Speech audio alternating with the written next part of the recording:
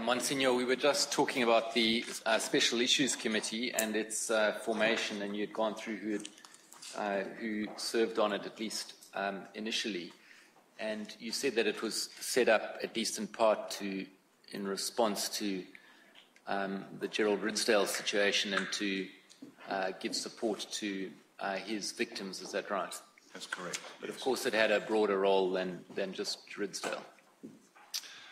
Yes, it was to be standing by to give advice to the bishop as required. Yes, and during the course of its functions, no doubt it received information or complaints about sexual abuse or misconduct by priests in the diocese. It had a process by which, if people wished to make a complaint to the diocese, they could make a complaint officially through a contact record, or the priest or agent of the diocese would fill out a contact record, or someone may phone in, and they would then be able to give that complaint to the bishop, and then if the bishop sought the opinion or advice of people, that could be taken through the SIC. Yeah.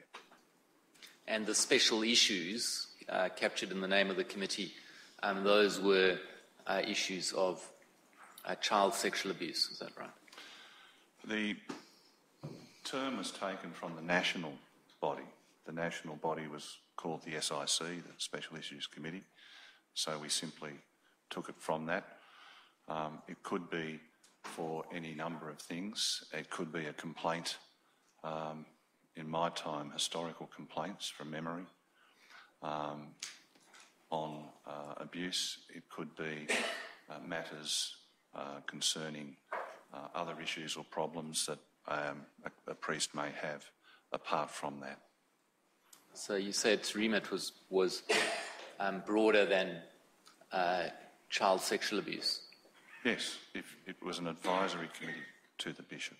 And on the receipt of information, let's say, taking the example of a complaint or information about child sexual abuse by a priest, what was then your role in dealing with that information? What would you do with it? The information was always, per the protocol that was signed off by the bishop, taken down in detail. Any complaint, and there were very few of those over the course of my time, but any complaint was taken down in detail. So if somebody wished to make an appointment, they would make an appointment, come and see myself and another member of the committee. We would make sure that anything they said was faithfully recorded and was handed to the bishop. According to the protocol, generally speaking, I'm sure you have a copy of it somewhere, he would then have to ensure there was a suitable inquiry, which I think from memory could be either through himself or another suitable person. The results of that inquiry, whatever they may be, were then placed in the office of the bishop himself, as in, when I say office, I'm talking canonically, the diocesan bishop himself, who, according to the protocol, acted personally in the name of the diocese in matters of complaints. And in what circumstances was information that revealed the commission of a criminal offence passed on to the police? The understanding from the protocol was that the bishop was to seek any counsel he felt necessary on information that was given him, whatever that information was. That counsel would be through his own legal advisors of the diocese. It could also be through the National Committee. It could also be through other episcopal advisors to him, and that he would hand on any material that was to be handed on, that was mandatory. That was a responsibility he had. So did you say it was mandatory or it wasn't mandatory? The protocol was saying that all information must be handed to the bishop, the diocesan bishop, and it was for the diocesan bishop then, on taking appropriate advice as needed, to decide what avenues must be taken with that advice. Yes. So the decision was, having taken the requisite advice and so on, the decision was the bishop's decision as to whether to hand any particular information on to the police or not. Is that right? Yes. Yes.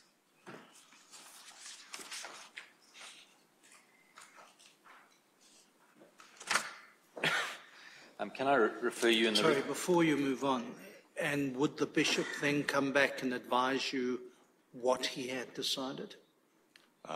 No, in one sense, we would hand on to the bishop our report, and the bishop would take that report. Our responsibility was to also advise whether or not a person should be stood down, and it was only probably 3 or 4 occasions I can think of. If there was a question mark, Sorry, let me be clear about my question. Did you get specific feedback from the bishop as to any recommendations or information you passed to him? No. Monsignor, I'd like to refer you to, in the Ridsdale Tender Bundle, Volume 2, it's tab 90. I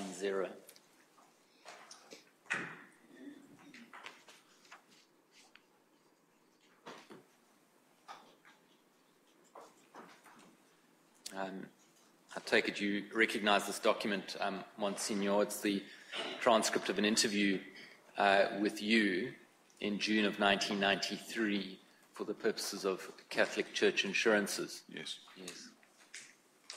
Now,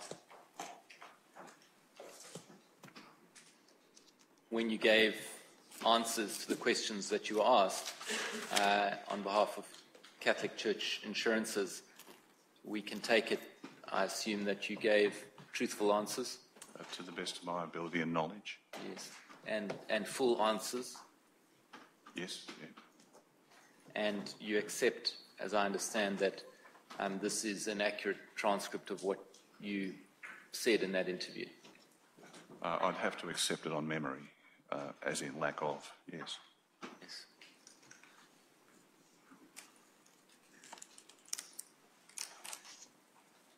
Now, Monsignor, dealing with the question of Gerald Ridsdale, are you able to identify when it was that you first gained knowledge of Ridsdale sexually offending against children? And when I say children, I include adolescents. Yes, to my mind, it was very clearly when he was charged by police.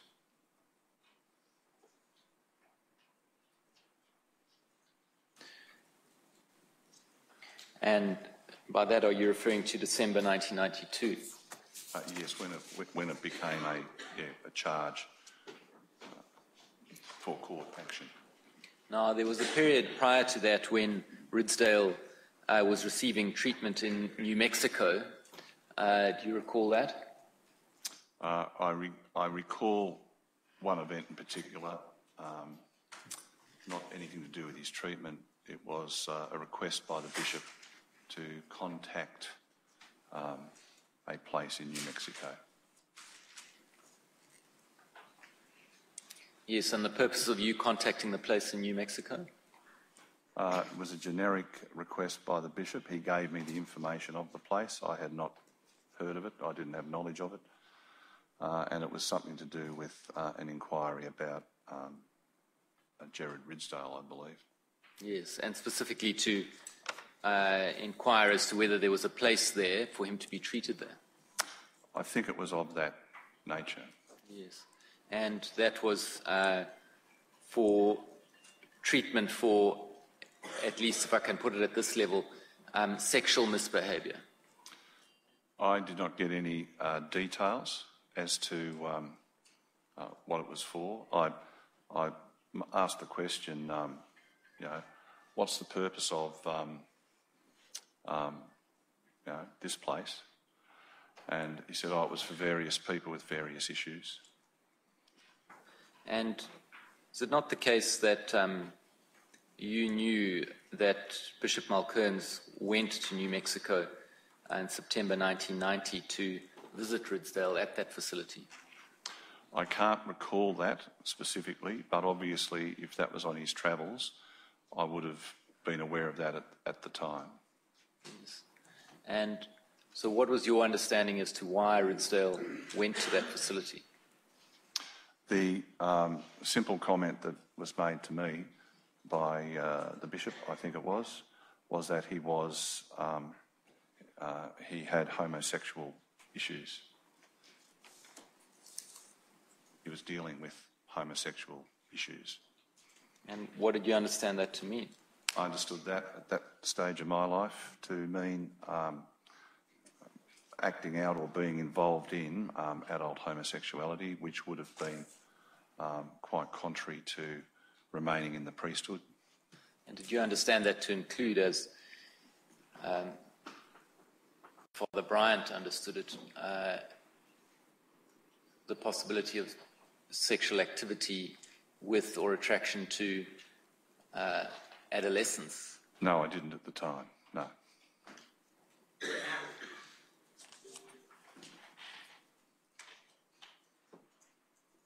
And at the time of Ridsdale being charged, how did information as to those charges come to you? I can't be sure, but I think the fact that he was charged and it became public knowledge was then something which was relayed to the bishop's office.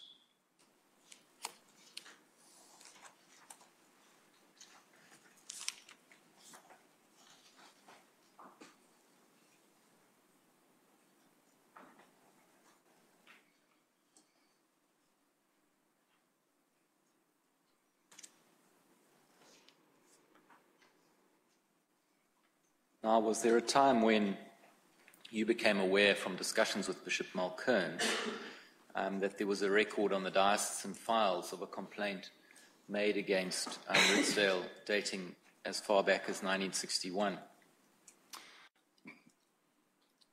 I can only recall that in the months and the years following Ridsdale's original charge by police, a whole lot of information came out, and in the course of that information coming out over those months and years, that would have been some of the information that would have come forth.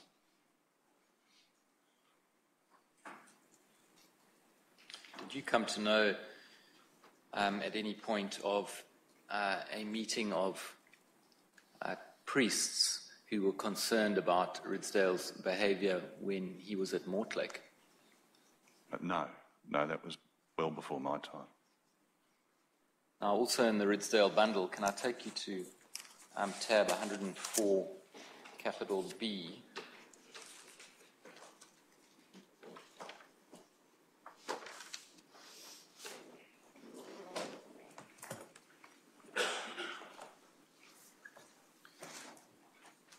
You see this document, it's referring to a Paul Levy writ, and it's a document on the stationery of the bishop's office. Yes. And it's during a time, that was in March 1994, when you were the bishop's secretary. Yes. Is this a note that is yours, that you took down? I can't be sure, but it may be.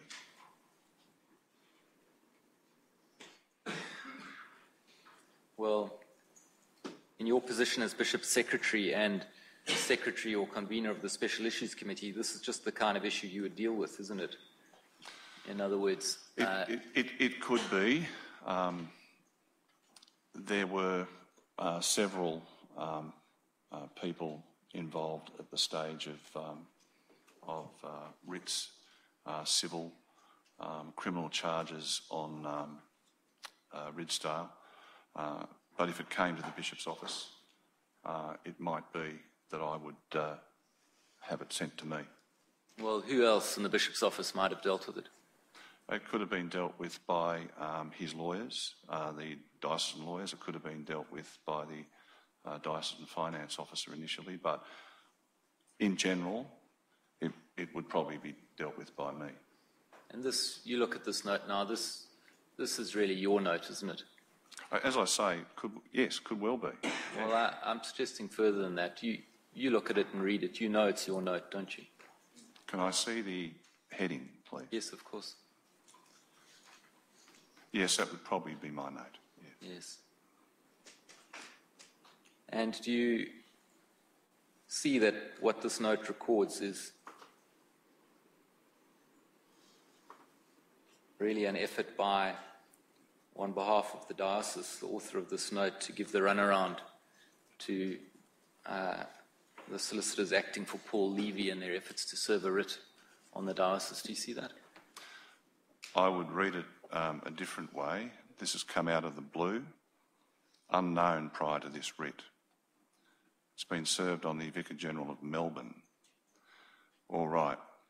So hand the writ over to the diocesan solicitors, who will have to send it back to them because we can't touch it. It's been served. And they will have to bring it up to us. My understanding is if a writ is served, that becomes a legal matter for lawyers. Well, it's of course for the lawyers, but it's also for the parties to the litigation, isn't it? And what you've recorded there, you say that I told Monsignor Cudmore, now he's in the Diocese of Melbourne at that time, am I right? Correct. The Vicar General, perhaps? Was he? He would have been, yes. And so you told Monsignor Cudmore to simply hand the writ over to the Melbourne Diocese solicitors. I will probably send it back to Blackburn, that's Morris Blackburn, the solicitors, making them chase around a bit more, double exclamation mark, taking a bit of joy in the frustration and delay that will be created, it seems.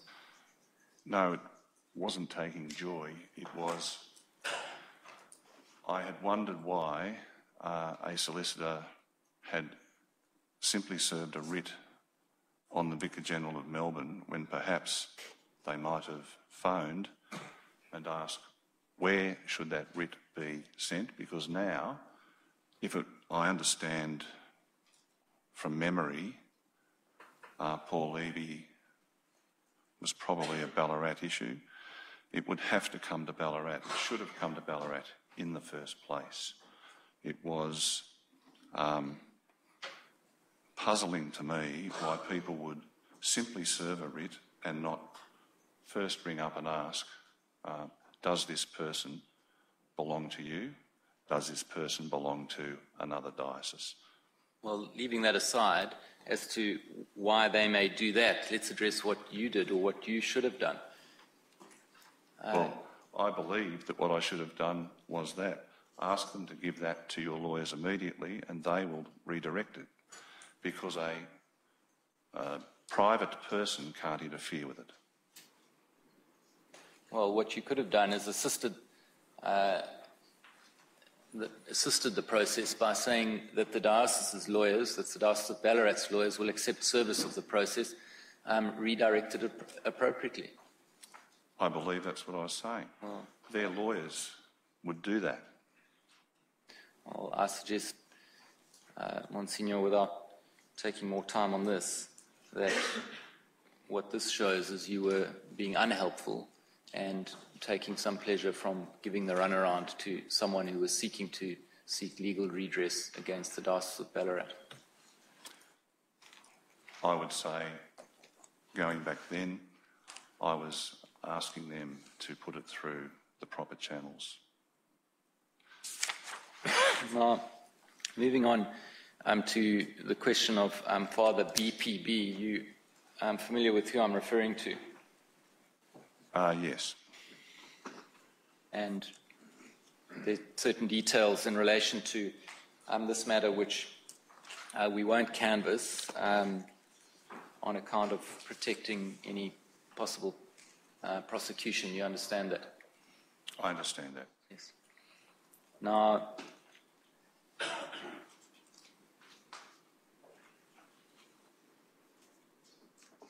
you were an assistant priest in a particular parish where Father BPB was the parish priest for a period of time, is that right? Yes, I was.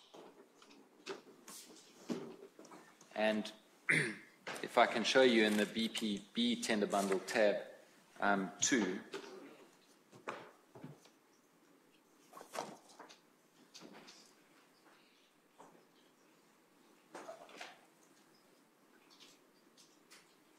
you will see that this is a note. We can just scroll down. It's signed by the bishop. So this appears to be in a note recorded by the bishop. We can scroll back up again. And he says that a certain parishioner of a particular parish called to see him on July the 7th, 1989. Now, firstly, that was approximately 2 years after you had left the particular parish where you had served as assistant to BPB, is that right? That would be correct. And he said that his son had been having behavioural problems and that he and his wife had asked Father BPB to help. He had taken a special interest in the boy, age about 13, and it says the previous day the father had called to visit and there'd been nobody home, and so it goes on. You can read it there, but at the end of that paragraph, it says that Father BPB agreed that he should resign his position as parish priest immediately and agreed to my suggestion that he take counselling from Father Dan Torpy. Now, this was also just slightly before you took up the position as secretary to the bishop. Did you come to learn of this complaint about BPB? No, I didn't. I received a phone call from our live-in housekeeper at the time, or correction, the live-in housekeeper of that parish, who asked me if I knew anything about an upset that had occurred that day, and I said no, I didn't. And she asked if I would come round and speak to this particular priest, and I said I certainly would. When I would get to Ballarat, and either I was in Ballarat for tribunal work with my predecessor, Brian McDermott, or I got there at some point within a day. I can't remember now. And I spoke to the priest concerned, who indicated to me that he was burnt out and that he'd had some sort of breakdown. I took that at face value. So did his housekeeper, whom I knew very well and who had called me. And you knew her because of your time when she had been your housekeeper too, when you'd been assistant priest? Correct. Yes. And then did you take that up with the bishop?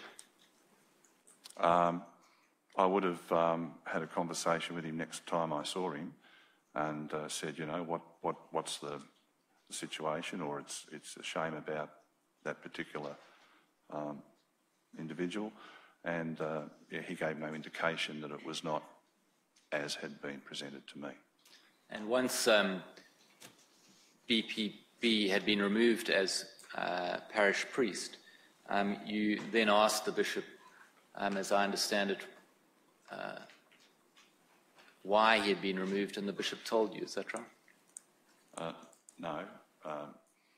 My understanding was that he'd been removed, that he had resigned because of burnout and a breakdown. So you weren't told by the bishop that it was because of BPB's, as it was put, inappropriate conduct with children? No, because I was not then Bishop's secretary.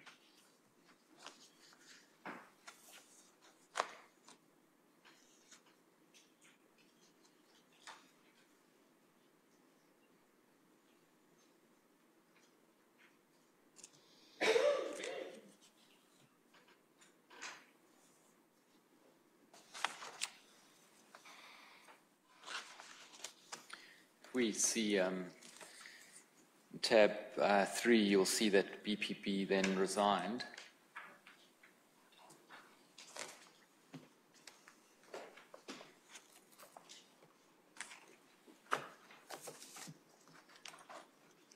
And then if I can show you tab 7.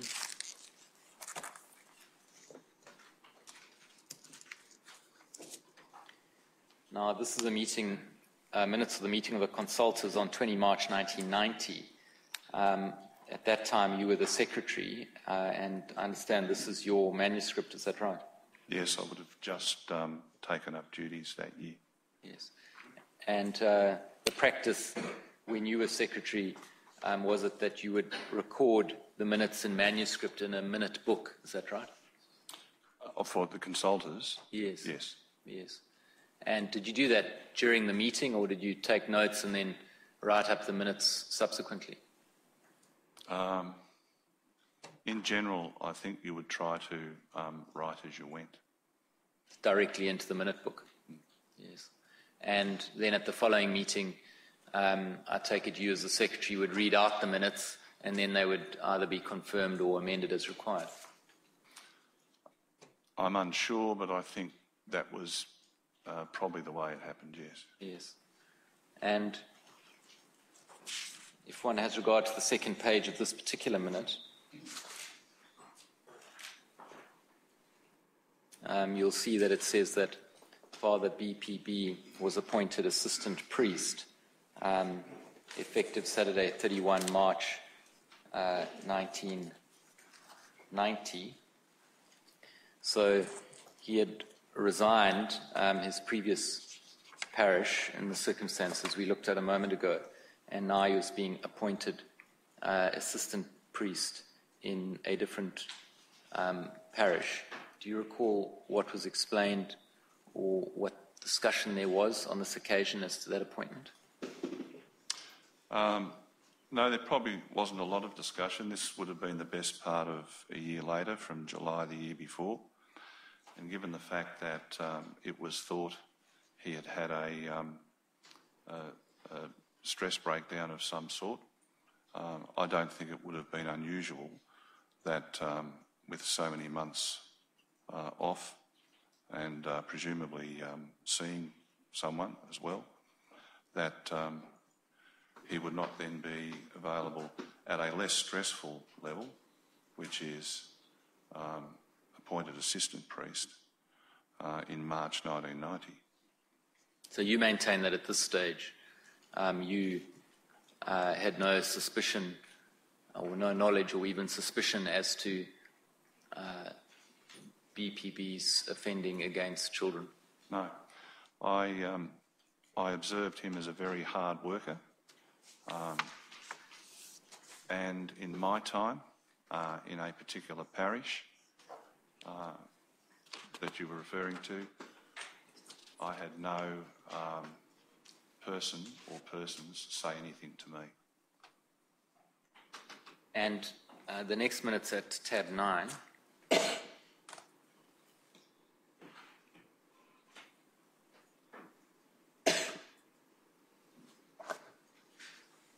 That's a meeting 15 September 1992 when you were still secretary, and it seems to me that that's your writing, is it? I think so, yes. Yes. And partway down the page, one will see there that it says the position of assistant priest is now vacant, and this needs to be addressed.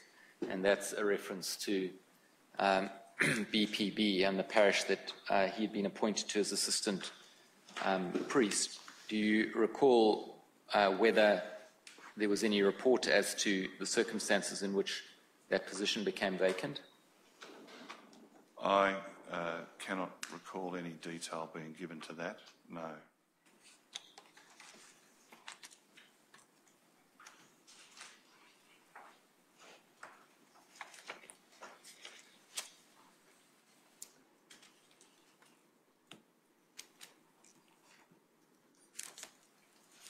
Yes, and at tab 10,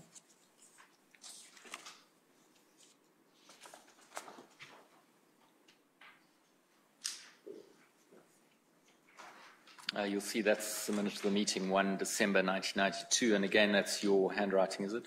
Yes, it is. We take it from that you were at the meeting?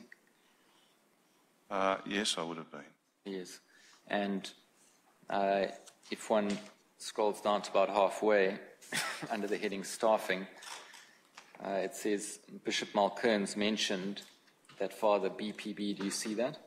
Yes. And Paul David Ryan will not be involved in diocesan placements in 1993. Was there any, to your recollection, was there any report or discussion as to why that was so in relation to BPB? No. And did it not occur to you to query or to think about why it is that over this relatively short period of time, this position, or rather that BPB would not be available for a diocesan placement? No, over this relatively short period of time, this position, or rather that had a relapse or remission and had dropped away from assistant priest at Portland, then it might be that he has long-term issues.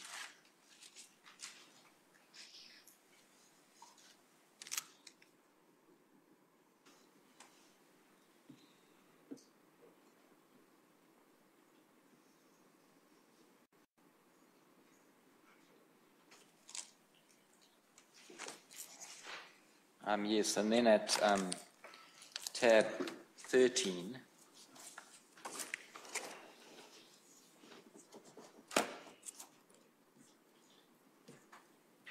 there's the contact record.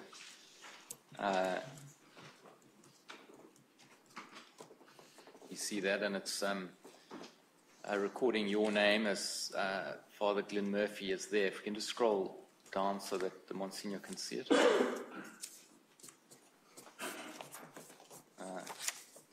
That's the wrong tab. Is that tab 13? 1.3 of the BPD bundle?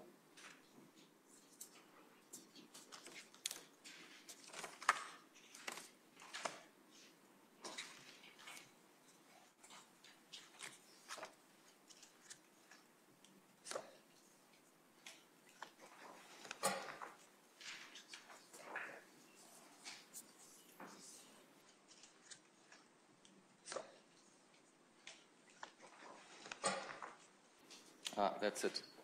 You can scroll up.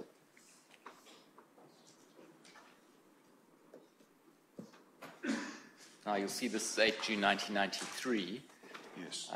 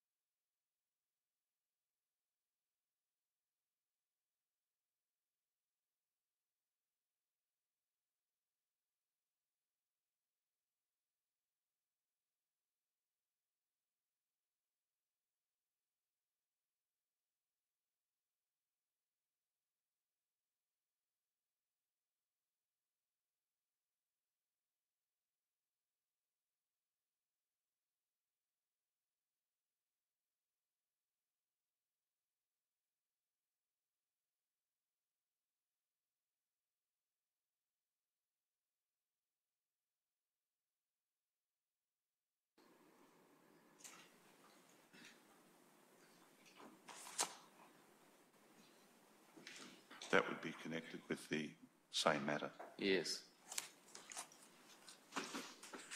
Now, prior to that, we can go back to tab 11. Prior to that, you had arranged a meeting between the bishop and Father BPB. Is that right? We will see it here in December 1992. Yep.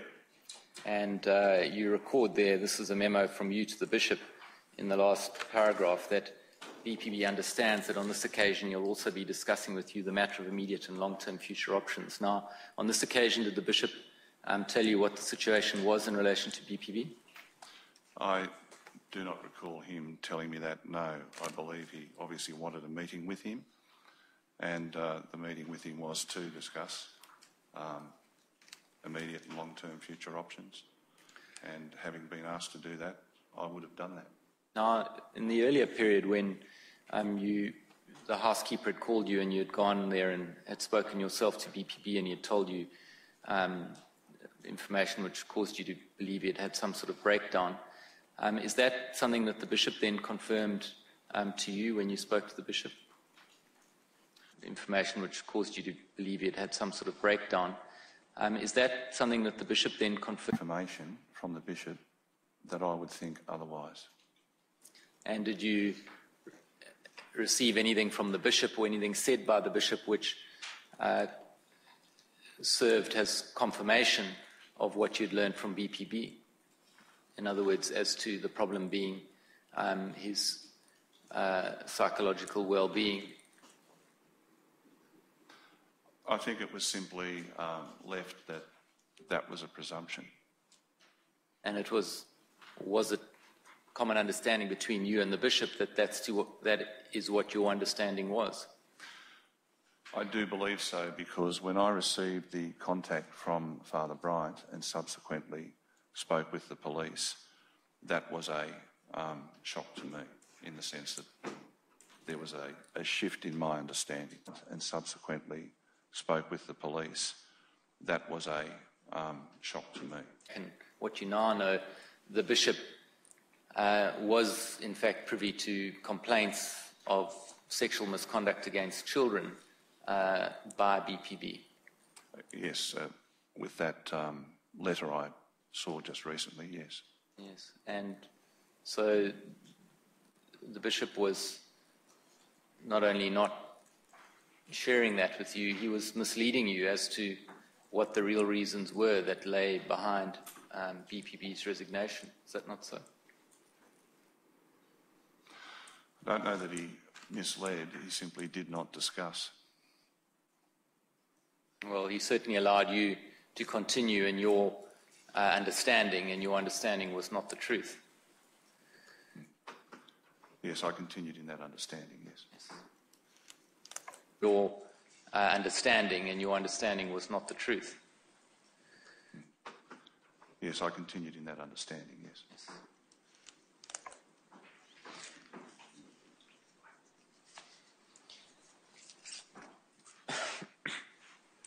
Now, dealing with the question of Paul David Ryan, you'll be aware that there was a complaint in Penshurst formed, is that right? That date would have been, yes. And I'd like to refer you to tab 19 of the Ryan tender bundle.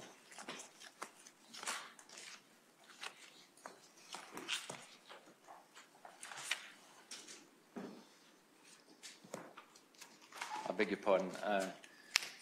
It's the statement, tab 19, statements bundle, tab 19.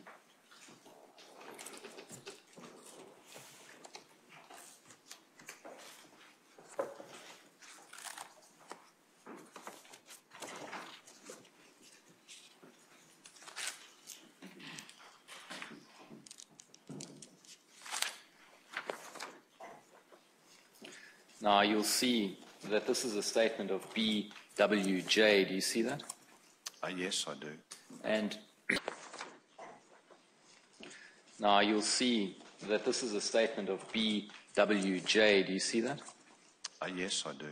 And in front of you there's a pseudonym list which will indicate to you who BWJ is.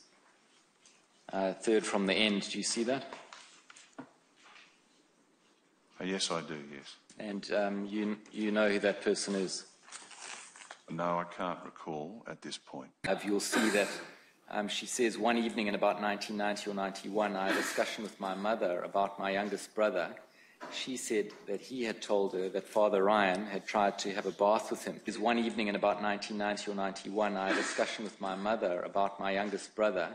She said that he had told her that Father Ryan had tried to have a bath with him. She said that, that's the younger brother, was a bit taken aback and concerned.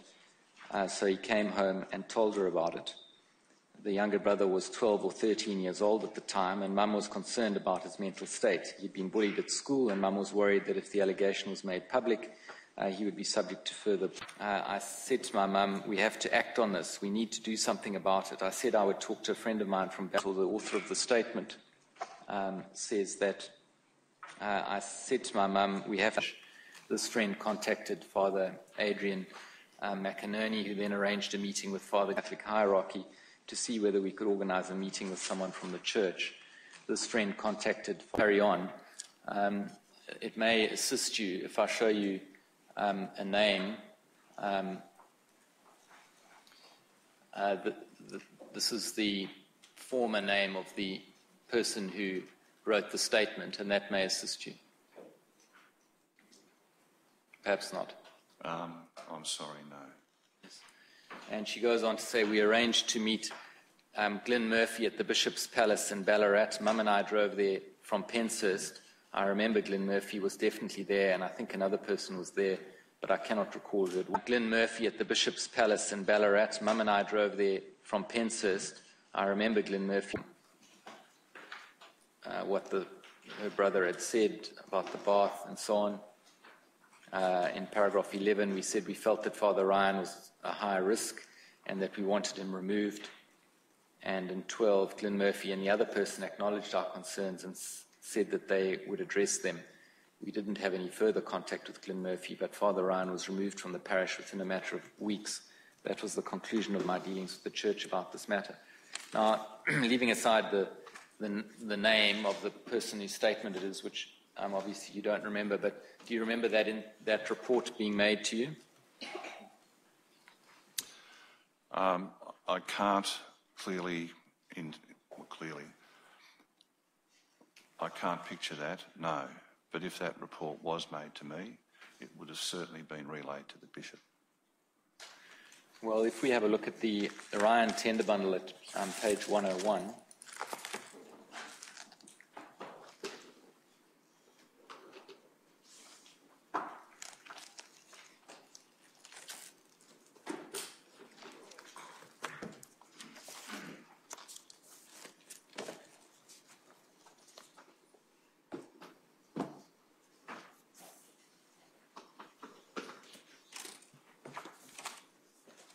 now, this particular interview, which is recorded here, is some years later. So that earlier incident was in 1990 or 91, according to that statement that we looked at. And this says it's a record of a confidential interview with Father Paul David Ryan in the presence of Father Glyn Murphy, convener of the Special Issues Committee. Now, this is in fact, is it your record of that interview? Is that right? Yes, I think so. And so you interviewed Ryan? Yes, at the request of the Bishop. Yes. And if we look at the second page, that's ringtail 78, towards the foot of the page, it said, well, shall I just clarify, is it... it was you and Mr. Alan Spencer, a member of the Special Issues Committee, who conducted that interview. Is that right? And was also the Vicar General present. Issues Committee who conducted that interview. Is that right? And was also the Vicar General present. Yes, Father Brian Finnegan. And so it was said now to Ryan, following your appointment to Penshurst, there was an occasion when the Bishop requested yourself and me to have a meeting at the Bishop's Suite in Ballarat, and following that meeting there was a decision made that I'm unsure, but it could be. Yeah. or I suppose it may have been Father Finnegan, the Vicar General. What I'm expressing is I cannot recall having had a prior discussion with Ryan prior to this one. Prior to this interview in 1994. Yes. So you saying that doesn't mean it didn't occur, but I can't recall it.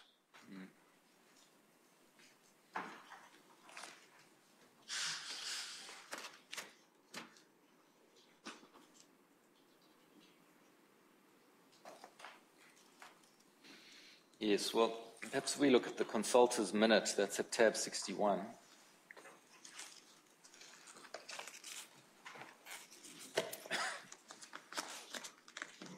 On the 19th of March, 1991.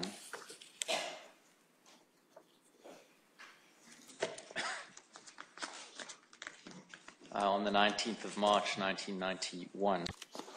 Again, that's your handwriting, is it? That is correct. And from that, we take it you were at the meeting. And I would think so, yes. you'll see it's recorded that Father Finnegan was on study leave. Do you see that? Yes. Now, if we go over the page, on the second page under staffing, the second entry that you see there underlined in relation to Penshurst Parish says will become vacant.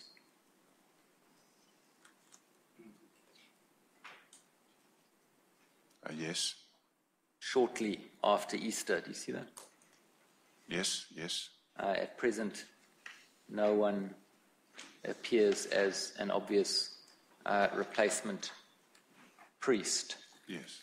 Now, Easter that year was 31 March 1991. I don't expect you to know that, but this would be suggesting that he would remain, that's Father Ryan, would remain for another couple of weeks. Is that right? That would indicate so, yes. Now, firstly, do you accept that this meeting, which indicates the Penshurst Parish becoming vacant at the end of March 1991, took place after the report made in the statement we looked at a few minutes ago? Yes, yes. And does that help you remember your involvement in the receipt of that report in the meeting when the mother and her daughter came to see you? As I say, I can't remember it clearly, but that certainly doesn't mean that it didn't occur. And should it have occurred, their information would have been moved swiftly to the bishop. So certainly at this time, in other words, at the time of this meeting, you knew of a complaint against Ryan involved in inting. You knew of a complaint against Ryan. Been aware of the fact that he had made totally dysfunctional and unacceptable offer or invitation to the child, which was rebuffed. Offer or invitation, canonical advice, because the only canonical advice I ever gave, and I would have given my canonical advice, because the only canonical advice I ever gave in matters of any clergy with a question mark over it was that he be removed immediately. Father Bryant. Excuse me? Did you hear the evidence of Father Bryant earlier today? Yes, I did. Yeah. And you would have heard him then say that Ryan had a particular reputation right back from his days as a seminarian that was at least known to Father Bryant and many others, impliedly from what he said. Were you aware of that reputation? No, I wasn't. Ryan, to me, is what I would describe as a grey man. I can't recall that I had ever particularly met him anywhere. During my first and only parish, he was never in the seminary when I was. My first and only parish, which were very good days, I can't recall in any way, shape or form having any interaction with him. I was then overseas and I was then back in Ballarat. So Ryan was a name to me, really. Then overseas and I was then back in Ballarat. Gave in these circumstances was to immediately remove the priest against whom a complaint had been made pending an inquiry. Did you give that advice to the bishop on this occasion? Remove the priest against whom a complaint had been made pending an inquiry. Did you give that advice to the bishop on this occasion? It would have probably been prior to, yes. It would have been at the time that I gave the record of an interview, an appointment. Yes. And of course what we see here is it didn't happen that Ryan was immediately removed. He was going to be held on until after Easter. That shouldn't have happened, should it? I gave advice based on what I believed should be done, but I was also cognizant of the fact, which is a very strong reality in the church, that the diocesan bishop of any diocese has a overarching responsibility to the individual priest, and I'm not privy to any other information that he might have, be it from the priest or from anybody else involved or interacting with them. So I give my advice. My advice to me is very clear, but in the very structure and makeup, the organic reality of an apostolic clear, but in the very structure and makeup, the organic reality, I have other advice. I'll make my decision. Typically, did you give such advice to the bishop in writing? Yes, I would. As you are probably aware, you have vast amounts of documentation, which I'm happy that you do have from my time. The only way I would do things would be in my responsibilities. I'm happy that you do have from my time. The only way I would do things would be in my responsibilities, whether it be in the marriage tribunal, whether it be in ministry or the bishop's office. I would always document anything that I was doing in the name of the church as a contact person or any such duties, and those would go to the bishop. With consultors or merely as a scribe? No, simply the scribe. You didn't participate in the discussion? Not at all? Now, did you have an understanding at that meeting or at the time of that meeting as to why Ryan was to stay on until after Easter? I can't recall that reason.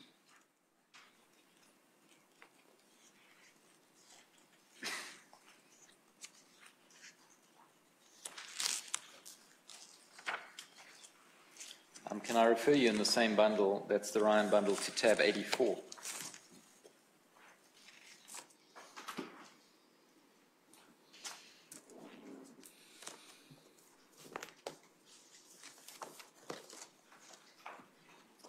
This is a letter from the bishop as you'll see in a moment when we get to the last page, 24 December 1992, to a facility in the USA where Ryan was due to go for an evaluation and treatment, and the bishop is here setting out a report on Ryan's career essentially in the church up until then. But if we go to the last page, that's ringtail 0013.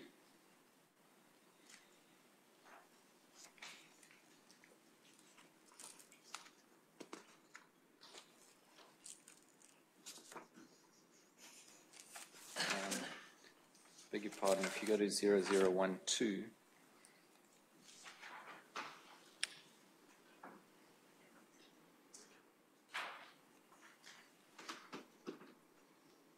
And a bit further down, you'll see the paragraph that starts in February.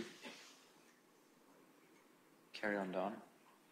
In February of last year, and I'll just to remind you that this letter is dated 24 December 1992, so the bishop's talking about February of 1991. A complaint was made through a priest at our cathedral to the effect that there had been some imprudent conduct with a senior schoolboy in Penshurst Parish. The mother of the boy concerned was naturally quite disturbed, but was not anxious to make a public issue of the question, but was certainly anxious that parish. The mother of the boy concerned was naturally quite disturbed, but was not anxious to make a public issue of the question, but was certainly anxious that Paul David not be left in that position as completely out of the ordinary. Do you see that? Yes, I can see that. Was that were to be made so that his change would not be seen as completely out of the ordinary? Do you see that? Yes, I can see that. Was that not articulated at the meeting, that being the reason for the bishop's decision in not removing Ryan immediately was one which was directed to protect the appearance of things? Yes, I certainly was not given access to this letter at the time. And it says, this was agreed because the incident which had come to light had happened some time before, and there appeared to be no danger that it might be repeated in the meantime. Now, to your knowledge, there's nothing to indicate, is there, that the incident had happened some time before?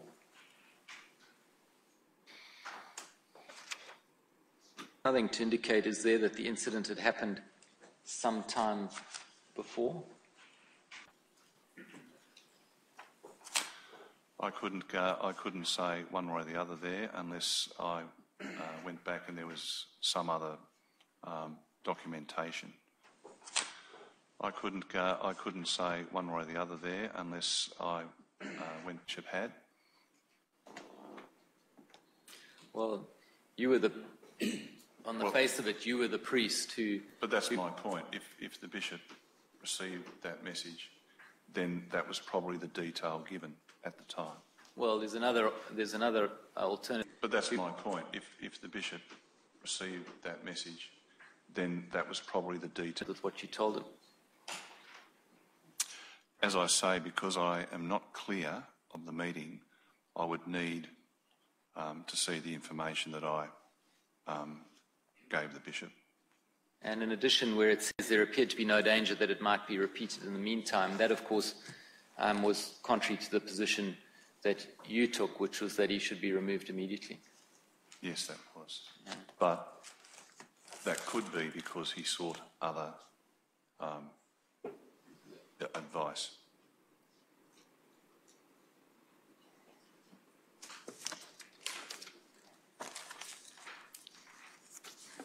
Now, if we have a look at tab 63,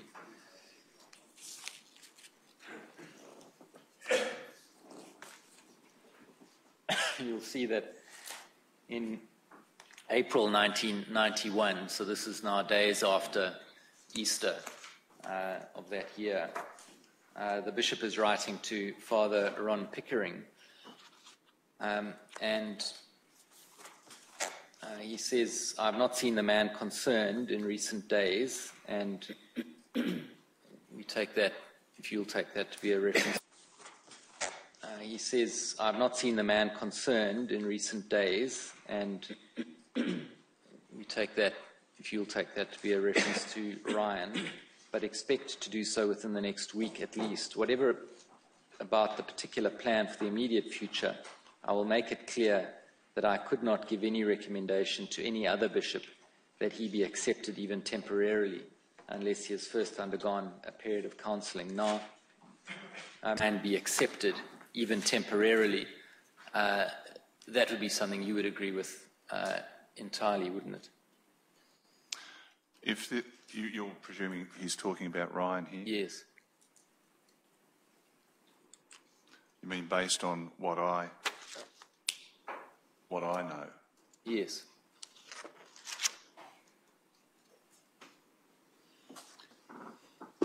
I would think that's fair, yeah. So, in respect...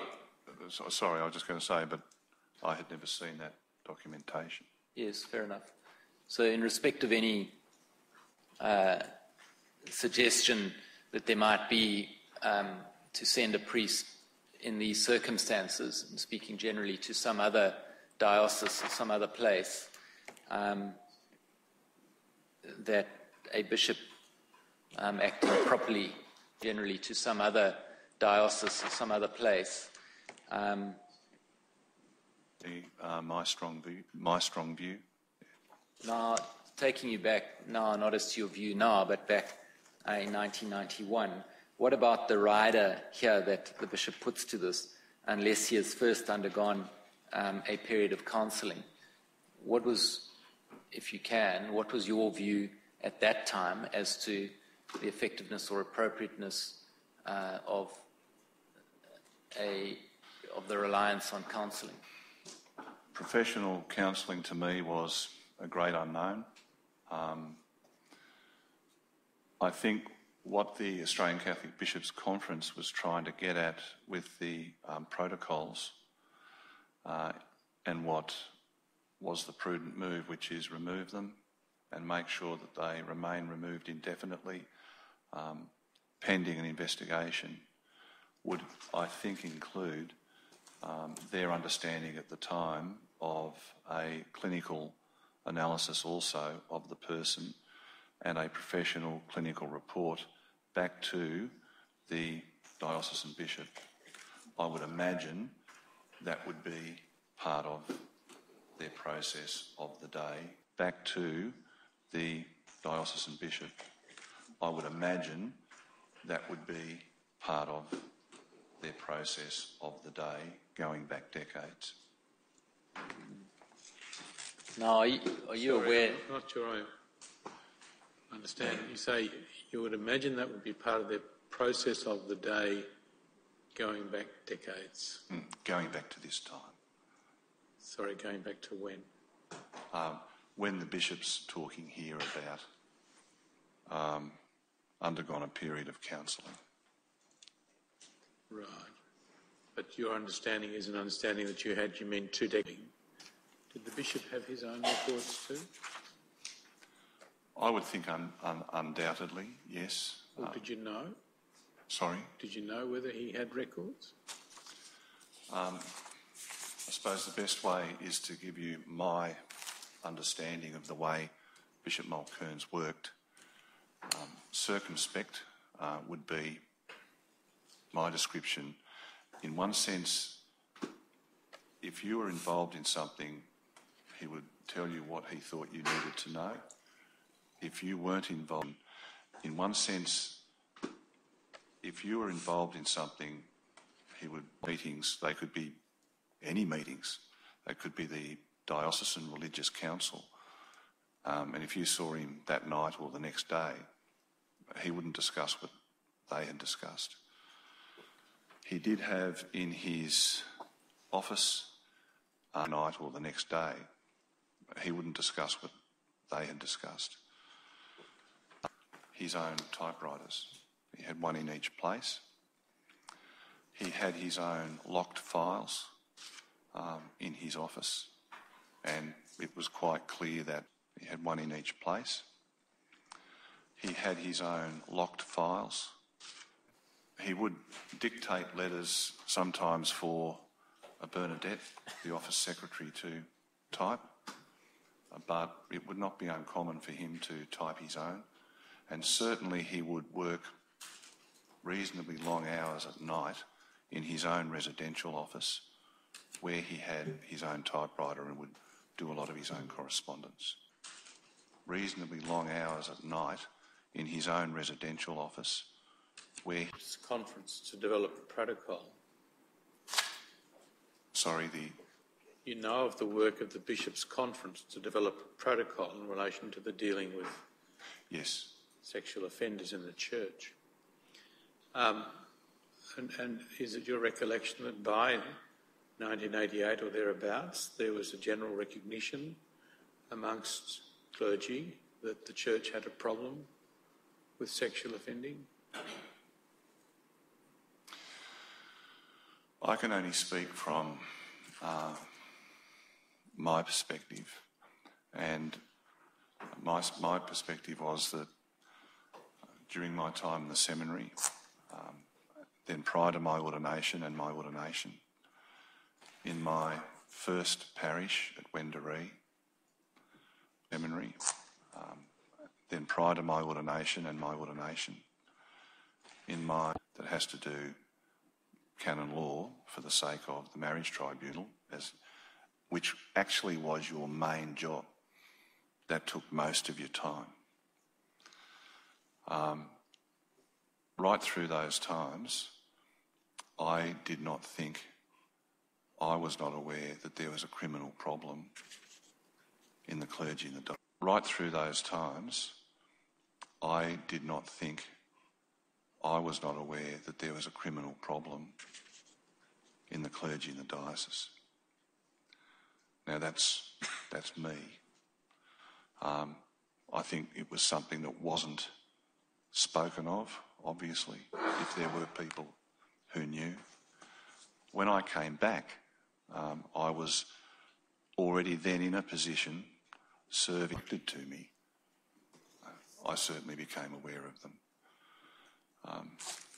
To give you an example, the first couple of years that I was back, there was a lady, a person who presented herself, a person presented themselves. And not to go into great detail, but it was horrendous. It was a horrendous incest situation, and I simply couldn't. I started by I couldn't get my head around it, but then I could. It was a horrendous incest situation, and I simply couldn't. I started by I couldn't get extracted that person from that situation, which was quite dangerous, very nasty family. And that was a completely shattering event for me. Did that involve a priest? No. I think we'll take lunch. Shattering event for me. Did that involve a priest?